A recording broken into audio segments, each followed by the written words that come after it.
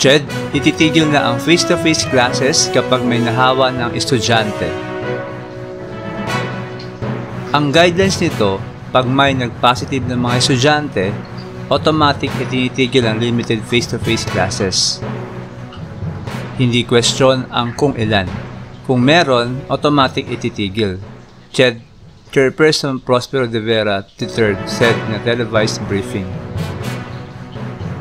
But de Vera noted that some universities that already held limited in-person classes reported zero transmission among their students.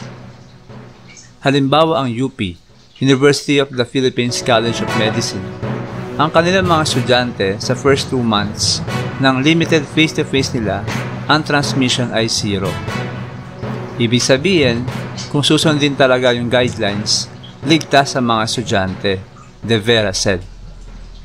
Sa ibang lugar sa Pilipinas na hindi naka-ECQ, doon mayroon pang limited face-to-face.